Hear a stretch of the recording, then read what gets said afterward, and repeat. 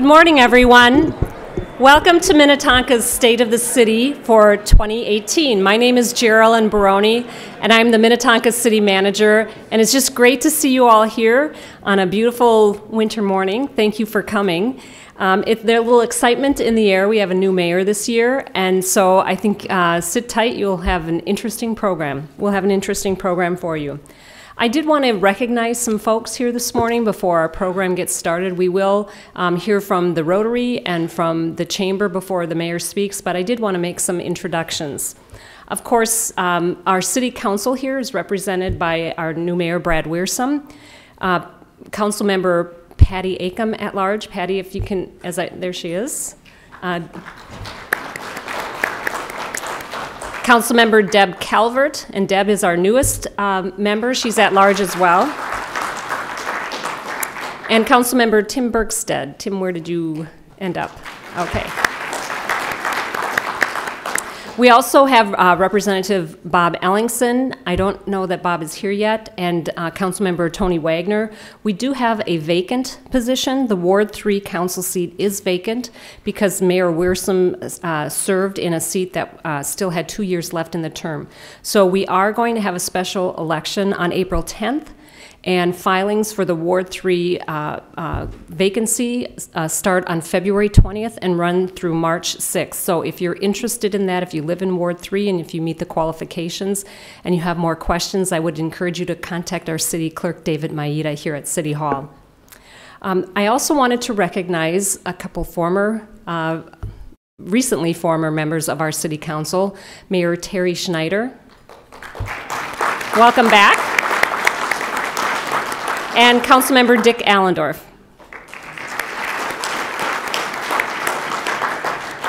We have a number of other officials here. We have Jennifer Munt from the Metropolitan Council. Jennifer, where are you? And Hennepin County Commissioner Jan Callison, who, Jan, where are you? Okay. Jan is the chair of the Hennepin County Commission, and she's near and dear to us because she is also a former mayor. And also Rhoda, the Hopkins superintendent. Are you here? I heard that you were here, but I hadn't seen you yet. Welcome. Thank you. And are there any other officials in either legislative or other elected bodies? If you're here, please stand and welcome. I think school board. Okay, we've got some school board members. Thank you. Steve Adams, thanks. I wanted to also recognize our volunteer members who serve on our advisory boards and commissions here in Minnetonka. So as I call your group, if you could just stand up as a group. Our Planning Commission.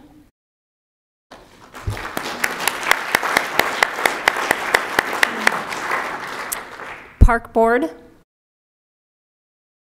I guess they have a late meeting tonight, just so you know, on mountain biking, so I think they're resting up this morning. Economic Development Advisory Commission.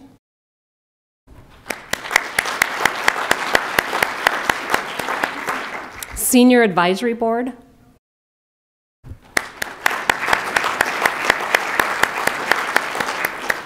Charter Commission.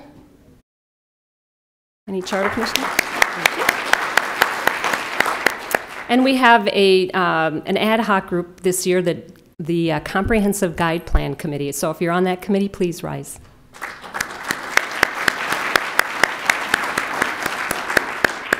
And then finally, I wanted to, last but not least, of course, is our leadership staff. And we have staff folks in the back of the room. And I'll just name our leadership team for you so you can put names to faces. Our Finance Director, Merrill King. Fire Chief John Vance, City Attorney Corrine Heine, our City Engineer Will Manchester, Will's way in the back, Recreation Services Director Kelly O'Day, Public Works Director Brian Wagstrom, and we have a few who are out of the office this morning. Our Assistant City Manager, Perry Vetter, Police Chief Scott Boerboom and our Community Development Director Julie Wishnock. And if it weren't for them, you wouldn't be seeing what you see today, because they keep the city running and operating and do a wonderful job. So thank you.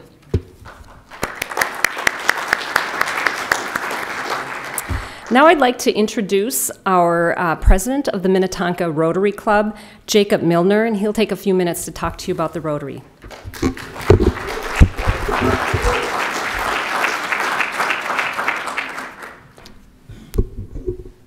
Thank you all, and good morning. It's an honor to be invited to address you this morning. Rotary International's motto is service above self. The mission of Rotary International is to provide service to others, promote integrity, advance world understanding, goodwill, and peace through its fellowships of business, professional, and community leaders.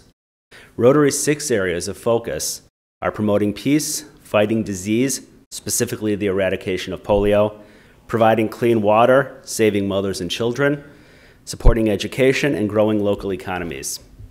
These 6 areas of focus build international relationships, improve lives, create a better world to support our peace efforts, and more importantly, end polio forever. In addition to these 6 areas of focus, Rotary has 5 avenues of service that our members carry out: club service, vocational service, community service, international service, and youth service. While all of this is vital to Rotary, and it's our members that make the Minnetonka Rotary Club dynamic, each member is allowed to make Rotary their very own. We all come to Rotary in different ways, and we all serve the Rotary through different ways. For example, the Minnetonka Rotary Club's motto is service above self. Our club is comprised of vibrant members. They're the ones in the community every day making a difference through all avenues of service. We have small business leaders and nonprofit executives, lawyers, bankers, educators, men, women, Republicans and Democrats. We have members in their 20s and members in their 80s. We represent a broad swath that is Minnetonka and our local community. We commit ourselves to this community. We volunteer at Loaves and Fishes, pack books for Africa, clean up Highway 7, work at the ICA food shelf, pack backpacks with Resource West, serve as the cleanup team at Empty Bowls, mentor students at Eisenhower, and much more. Our foundation supports international and local projects as well, contributing thousands of dollars locally and abroad each year. As most of you know, the Rotary symbol is a gear. And what makes this gear turn? It's the members putting Rotary's theme of service above self into action, serving our communities, our country, and our world. But we all know the gear by itself can do nothing. It only works when a gear is placed next to another gear and the teeth are intertwined, in this case, the people. That's when the magic happens. That's when we have movement, impact, and make change. I joined Rotary in 2011, and when I joined Rotary, the Minnetonka Rotary Club was about 30 members. Today, it's over 60 members. So why have we grown? We've grown because we do important work. We are visible in the community. And we know there's strength in numbers, and most importantly, we have a lot of fun. Abigail Adams once said, "If we do not lay out ourselves in the service of mankind, whom shall we serve?" And this question encompasses the way we think, what we say, and what we do. Service above self is a most noble concept and a virtuous life goal. We hope that you can join us for Rotary. You're all invited to attend. We meet Wednesday mornings at this exact time at 7:30 over at Eisenhower, right off Highway 7. And I promise you, you will leave the meeting, whether you decide to join us or not, energized and by our positive people and the passion that we have to serving and giving back. If this sounds like something you'd be interested in, please feel free to join us. Feel free to talk to any of the many Rotarians here. I just want to recognize the Rotarians. Please stand up so people can see who you are.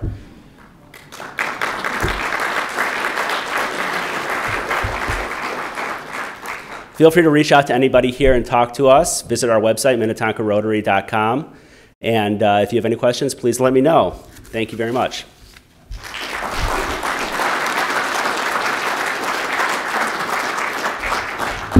Thank you, Jacob. Next, I'd like to introduce Deb McMillan from the Twin West Chamber of Commerce. She is the Vice President of Public Policy, and so she'll give some highlights of Twin West.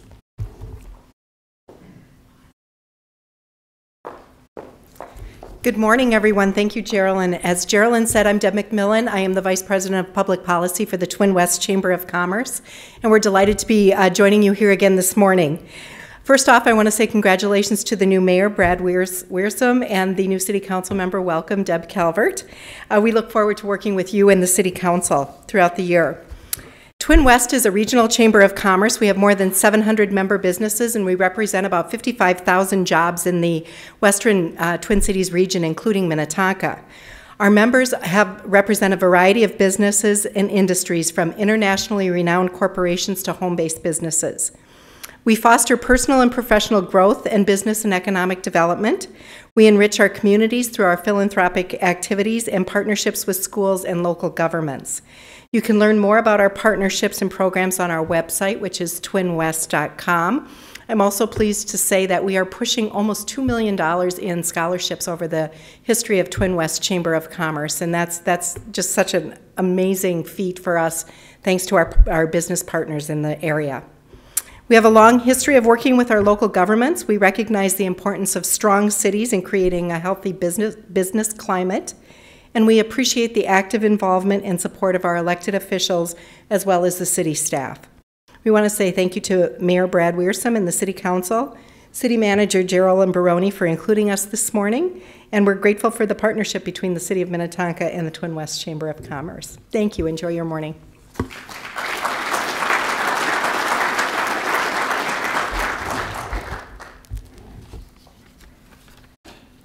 So without further ado, I would like to introduce our new mayor, Brad Wiersum. Brad was elected mayor in the election November 2017, and that's after 15 years of serving as the Ward 3 City Council member here in Minnetonka. He was first appointed to the City Council in January 2003 to fill a vacancy, and then he was elected in 2004, re-elected in 2007, 2011, and then 2015. Brad is a graduate of Calvin College, Grand Rapids, Michigan, and has a Master's of Business Administration from the University of Minnesota. His community and civic activities include serving as a committee member for Young Life Urban and coaching for Bennett Park Little League Baseball and Minnetonka Youth Hockey.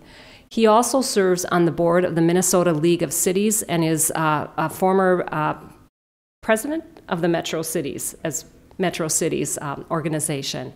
So with that, I would like to ask you to give a warm welcome to Mayor Brad Wiersum.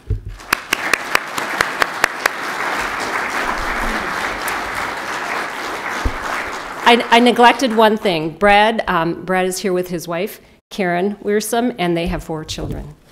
There you go.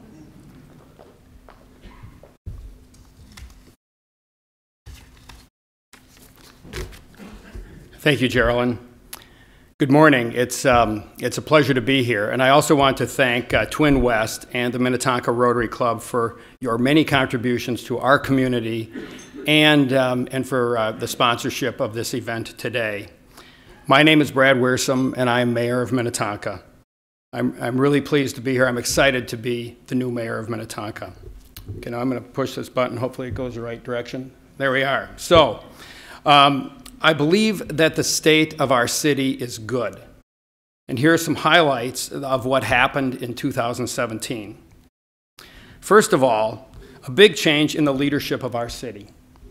2 outstanding public servants retired. Mayor Terry Schneider decided not to run for re-election after 10 years as mayor and 40 years of service to the city. He left big shoes to fill, and I cannot thank him enough for the leadership he provided to our city and for the many things that I learned from him. Terry is known and respected across the state and region for his steady, strong leadership. Councilmember Dick Allendorf spent 26 years serving the city, and prior to his service as a city council member, he was a Hopkins School Board member. His combined public service is 34 years. Dick was a commanding presence on the city council, and he was a strong defender of taxpayer interests. He critically questioned developers about the mass and scale of their proposals. Dick made us all better council members because of the questions he asked and the observations he made. Please join me in recognizing and thanking these two leaders for their stellar records of service to Minnetonka.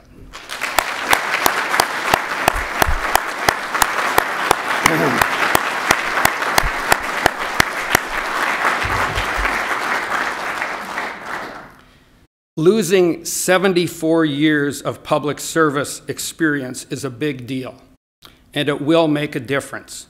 Minnetonka has a strong and experienced council, but with the departure of Terry and Dick, our city council has lost over 50% of its years of experience. So cut us a little slack in the coming years. We welcome some new businesses to Minnetonka, including Station Pizza, Farm and Vine, Unmapped Brewing, Total Wine, and the Cheesecake Factory, among others. And it's exciting for our city to attract new businesses, and we urge our residents to patronize these and all businesses in Minnetonka because they are what make Minnetonka vital. This year, we also earned some accolades. Minnetonka was named as one of the 100 best places to live by Money Magazine. We knew that, but it's nice to get the recognition. Minnetonka Mills Park was designated as a great place by the Sensible Land Use Commission, or Coalition. Now pause and take a look at the picture on the screen. That is Minnehaha Creek in Minnetonka. It's no surprise that we get to see such a beautiful vista. But we get to see that every day because that's Minnetonka. And that's one of the things that makes our city great. The Minnetonka City Council also approved a number of new development projects in 2017. These projects are not completed yet. Shady Oak Crossing is a 49-unit apartment building that will provide workforce housing. Minnetonka Hills is a new apartment complex near Highway 169 and Minnetonka Boulevard. Mesaba Havenwood is a new senior living facility on Old Excelsior Boulevard, just west of Highway 101. Crest Ridge Senior Living is another senior complex next to the Syngenta building by Hopkins Crossroad and I-394. And finally, Midwest Mastercraft is a boating retailer that will go in on Highway 7 just west of Highway 101. So, what is ahead in 2018? Well, times are changing. Minnetonka has a new at-large council member, Deb Calvert. Welcome to the City Council, Deb. Patty Acom was re-elected to the other at-large council seat, and congratulations, Patty. And as you know, Minnetonka has a new mayor. Allow me to introduce myself. I am Brad Wiersum. I was the Ward 3 City Council member, and I noticed I don't have a name tag. Pardon me for being so presumptuous. That was an oversight on my part. I was the Ward 3 City Council member since 2003. I first moved to Minnetonka in 1982 and lived here for 4 years. After a move, my family returned here in 1995. My wife Karen and I have been married for 34 years. We have 4 grown children, Jennifer, Amy, Matt, and Andy. Jennifer and Amy have disabilities, and they live and are residents of Minnetonka. Matt and Andy live in Minneapolis. That is a pretty abridged version of my background, and I can tell you that I am very pleased to be your mayor. Thank you to the voters for making that possible. I will never forget that I work for you. You also may have noticed in this presentation a new look and a new logo for Minnetonka, and here is an introductory video to tell you a little bit about that.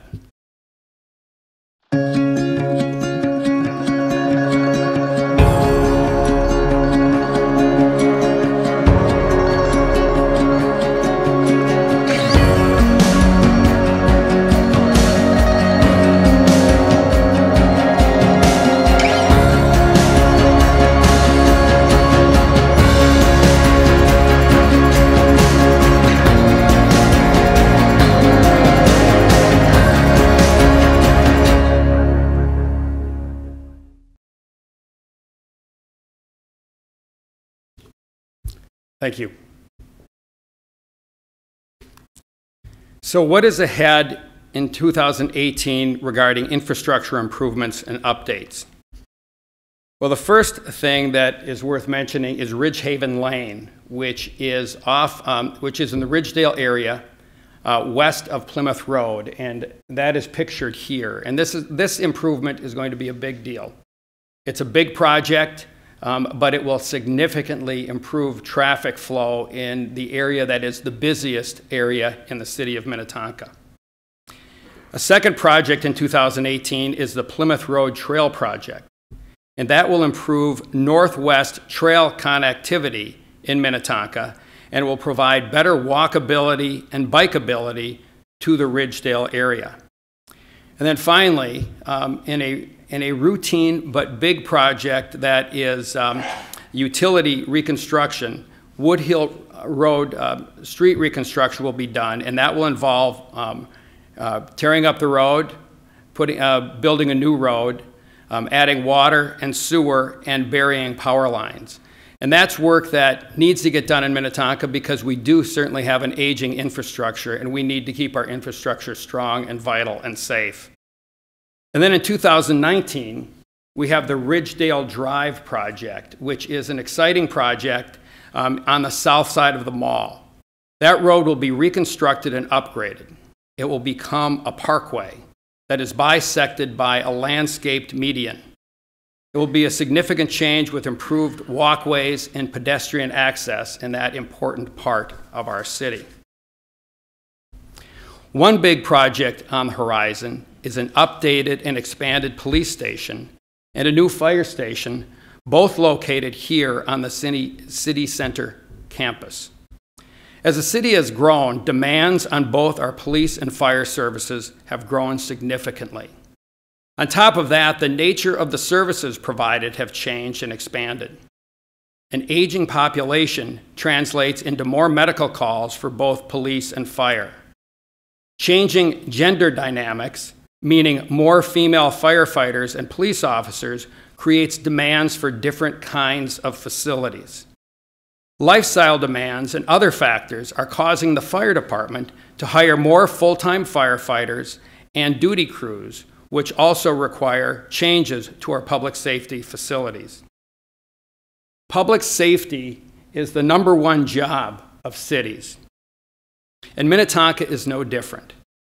The new facilities have not yet been approved by the City Council. The need is there, and the design and architectural work has been approved and is underway. Approval of the project will happen this year or next year, and if all goes as planned, construction will occur in 2020. There is also a lot of important development work on the horizon. And one of the big things that's been mentioned already is work on the 2040 Comprehensive Plan. Now, this nice picture shows members of our planning department hanging out at Unmapped Brewing with their Minnetonka sunglasses, looking pretty cool. And I really question. I didn't ask them this, but they're there for some neighborhood conversations.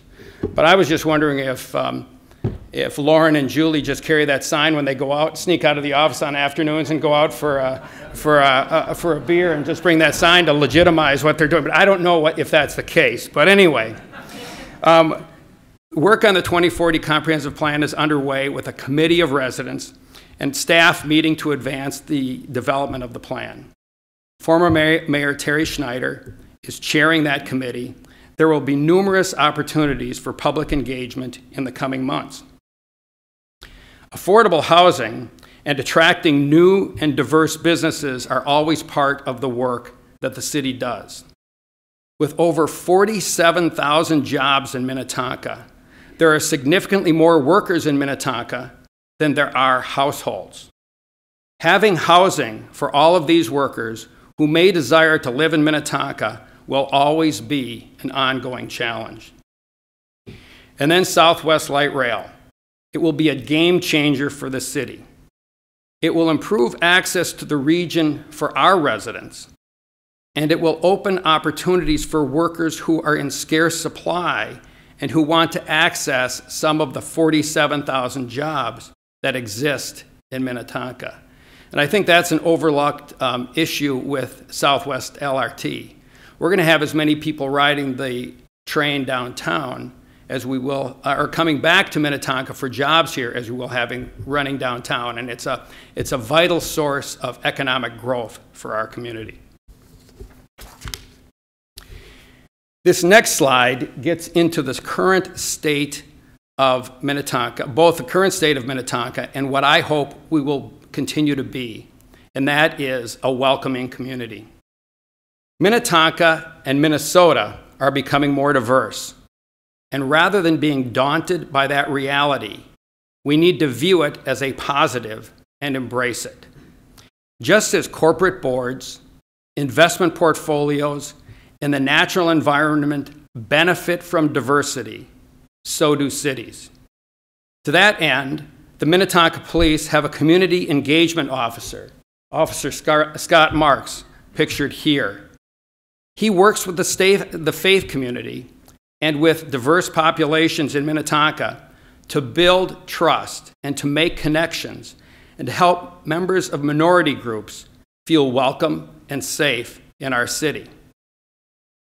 In 2018, the city is also beginning its work with GARE, the Government Alliance on Race and Equity, to help our staff and our leadership and our residents to be more aware of our personal biases. And this is kind of an interesting thing because I've always kind of viewed myself as somebody who's open-minded and not biased. But when I started working with GARE through the League of Minnesota Cities, I realized, you know what, every one of us has biases.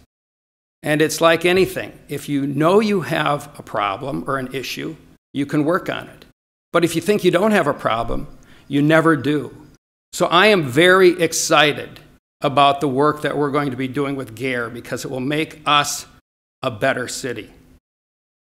The city also, excuse me, I went ahead there. The city also formed an employee committee to examine our city policies in terms of hiring to ensure that they are open, fair, and free of bias. In addition to this work, the city is dealing with an aging population. For perspective, people born in the middle year of the baby boom are now 63 years old. That group will have an enormous impact on our city. The oldest baby boomers, and remember, the baby boom generation is the largest generation in the history of our country. The oldest baby boomers are now 72 years old. This group will demand different housing, health care, and recreation opportunities in Minnetonka. And then finally, to keep Minnetonka vital, we need to attract young families. In addition to the outstanding educational resources provided by the Hopkins, Minnetonka, and Wayzata school districts, as well as numerous private and charter schools, Minnetonka needs to provide amenities that are attractive to this target audience. The excellent Minnetonka Park system, our trail system, the proposed mountain biking trails, and other amenities are intended to make Minnetonka attractive to residents and newcomers alike. Looking forward, one of our goals is to build on what we have here and work to continually improving it. Vince Lombardi called it a commitment to excellence. So, what makes Minnetonka so distinctive? Now, I believe we truly have a distinctive and special place in our city. We have outstanding parks, trails, open space, lakes, and creeks. Our neighborhoods are unique with large lots, curving streets. It is not a grid system suburb. It is both easy to get lost in Minnetonka and decide that you never want to leave. Minnetonka has an effective and approachable government that wants our residents to be heard. We have excellent city services that are not cheap, but are viewed by most residents as a good value. Minnetonka has a history of regional leadership. Examples are Metro Cities, the League of Minnesota Cities, and the National League of Cities. Minnetonka is a member of these organizations, and our elected officials have held numerous leadership positions in all of these groups. Similarly, our staff are involved as members and leaders of other important local and state organizations. And the benefit for all of us is that Minnetonka has a seat at the table and is an influential voice in the region and at the state level. Finally, and most importantly, Minnetonka is a place that values respect for our residents, for visitors, for our city staff, and for our leadership. Whether we agree with one another or not, in Minnetonka we treat one another with respect. We agree respectfully, and when we disagree, we do that respectfully as well. Respect is a critical part of our culture, and it will continue to be in the future. So, what do I think is important for the future? During my campaign, I took kind of a Hippocratic oath for Minnetonka. That is, do no harm. Said another way, I just don't want to screw this up. Now, that is not much of a vision, and it is not mine. But job one is to continue to do the things that Minnetonka does well. Provide desirable amenities. Leverage the outstanding educational resources provided by Hopkins, Minnetonka, and Wayzata schools. Focus on public safety so that everyone in Minnetonka feels safe. Reinvest in infrastructure so that roads, water, and sewer services are reliable and safe. I also think that we need to embrace changing demographics. Let's be a welcoming community, and let's work to ensure that everyone who comes to Minnetonka as a resident or as a visitor feels welcome and safe, regardless of race, religion, or origin. Finally, I want to lay out a challenge for you and for me. Let's get outside the box and outside of our comfort zones. On the radio the other day, it was said that with all of the fragmentation of media, people never have to listen to someone who has an opinion that differs from their own. Now think about that. You know, one of the things that makes democracies great is public discourse and debate. And if we only listen to people who agree with us, where does that vital aspect of democracy go? So here is my challenge. In the coming months, excuse me a second,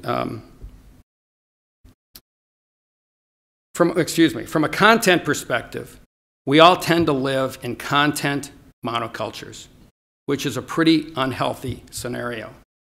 Now, I don't know if that really applies here, but here is my challenge. In the coming months, let's go out of our way to have a conversation with somebody who is different than we are. Different race, different religion, different nationality, whatever. And let's try to have more than just a, hi, how you doing, typical Minnesota conversation.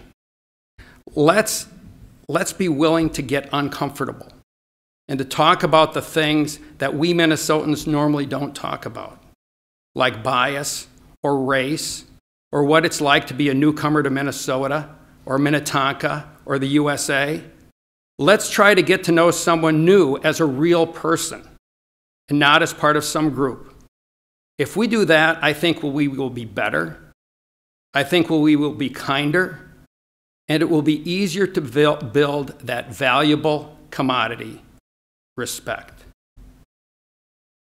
So that's a wrap. This mayor's first State of the City message is over. Thank you for being here. And if you have any questions, I'd be happy to take them. Thank you.